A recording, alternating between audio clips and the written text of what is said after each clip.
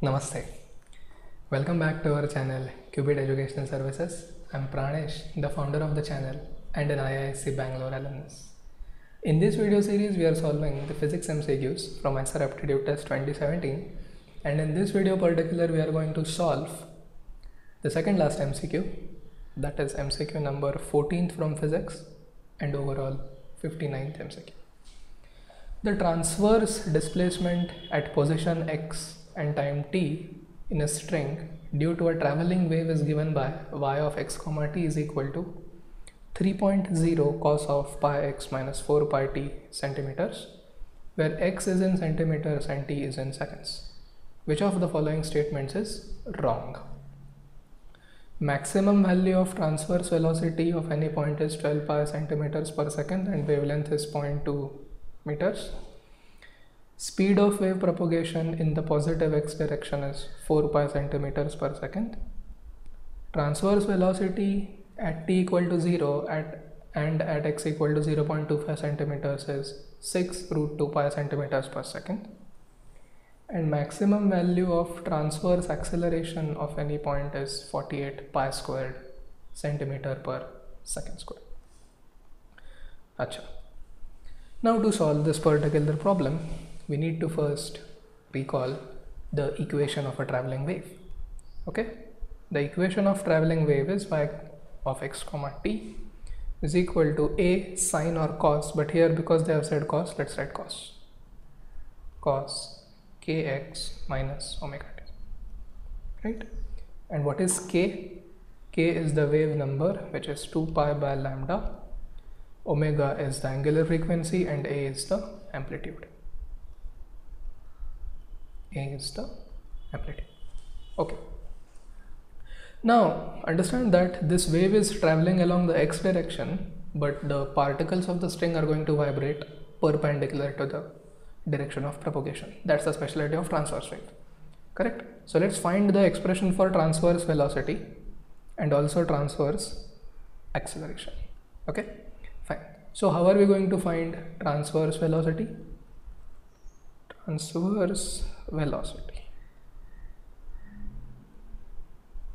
Okay, now see, because y is a function of two variables, we cannot differentiate y with respect to t directly. Well, at this level you may write it as dy by dt. Okay, let's write it like this way, treating x as a constant. It's not a constant, but this method or this differentiation is called partial differentiation. Okay, we learn this in higher courses and we use this symbol for that. So we say partial y by partial t.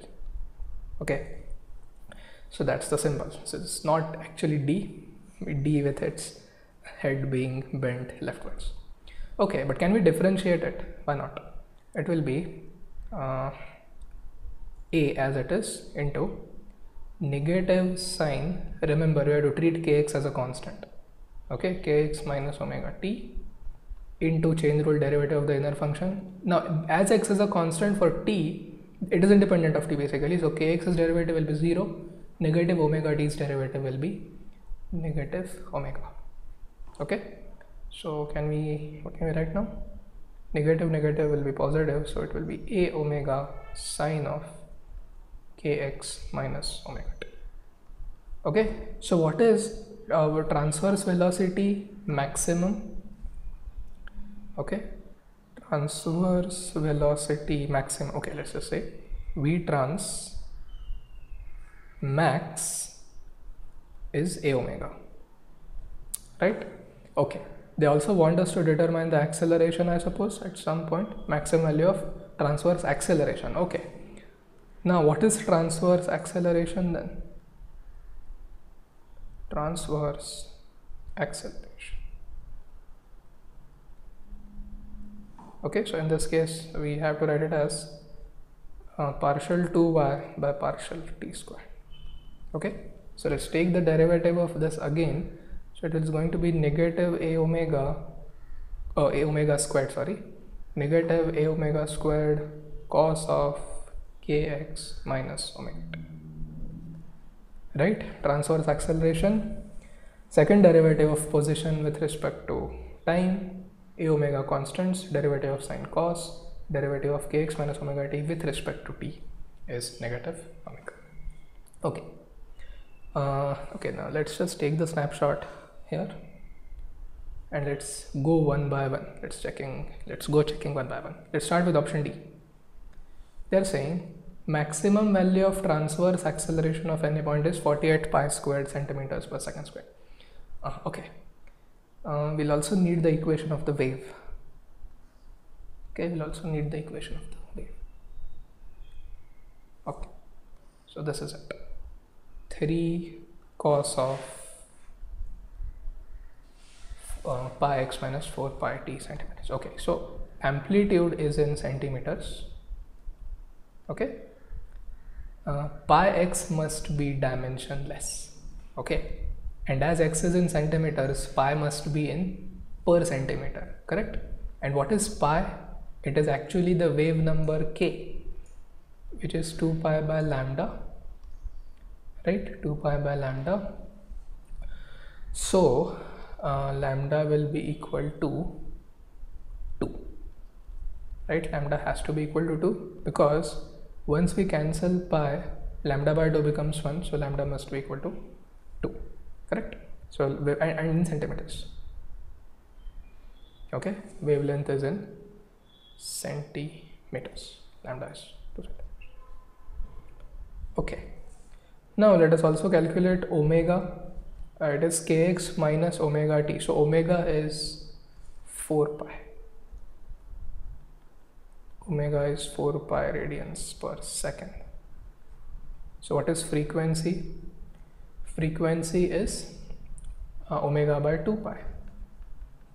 So omega by 2 pi will be 2 hertz, correct? Okay, now let us start with transverse acceleration.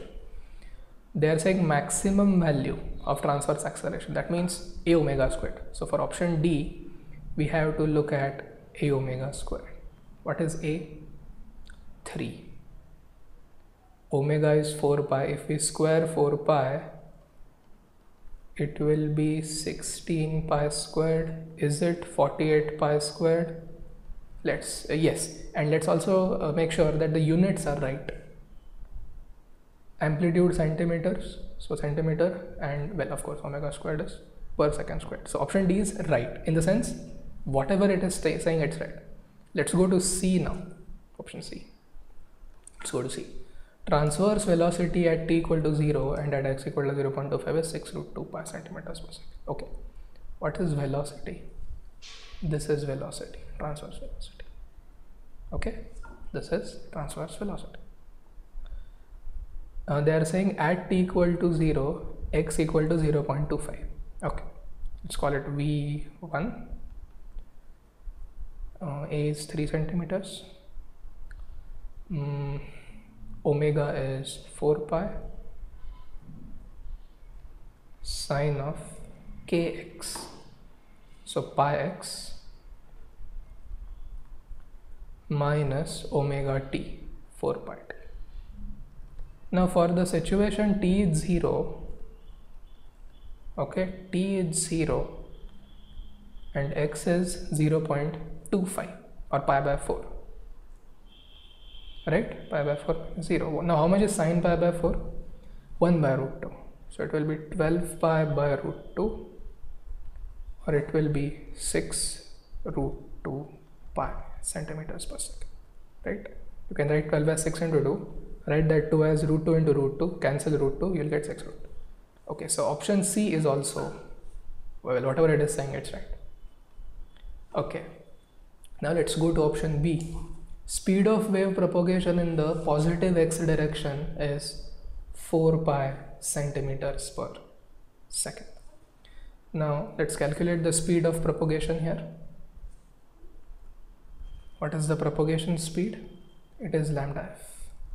Okay, it is lambda f. It's not the transverse velocity, by the way. This is wave speed, the speed at which the crest is moving or the speed at which the trough is moving. Okay, what is wavelength? Have we calculated the wavelength? 2 centimeters. Okay, what is the unit? Okay, centimeters per second. Okay, so 2 centimeters into what is frequency? frequency is 2 Hertz, so it's 4 centimeters per second. And they're saying speed is 4 pi centimeters per second.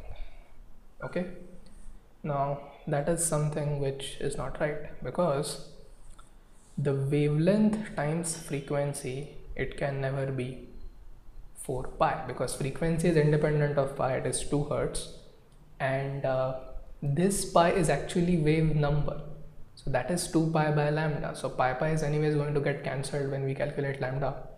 So in option B, it's not 4 pi centimeters per second, but it is 4. Okay, so not 4 pi centimeters per second, right? So the wrong statement is B. Okay, it's not 4 pi. Okay, now let's just analyze A. Let's analyze A. Maximum value of transverse velocity at any point is 12 pi centimeters per second, and wavelength is 0.2 meters. Well, wavelength is also not 0.2 meters, right? Wavelength is actually 0.02 meters, right? Wavelength is 0.02 meters. Okay, so this is also not right. Okay, let's just go for maximum velocity value of transverse velocity. Is it really 12 pi? Maximum value of transverse velocity. What is transverse velocity? Oh, that was the first thing that we had obtained. V max trans is A omega. V max trans is V trans max is A omega. What is A? 3 centimeters. Omega 4 pi. So 12 pi centimeters per second. Okay, fine. So for this particular problem, option A is also not right, in the sense that it's not, the statement that it is making is not right, because they're saying and for and to be true, both the statements should be true, right? So according to me, it could either be option A or B, depending on whether it was a printing mistake not to printing pi here, or not printing a 0 there. But we have made sure that we have dealt with all the options here. Okay, so we have completely analyzed the equation, correct? So that was question number 59. In our last video, next one, we shall solve the last one from 2017 physics.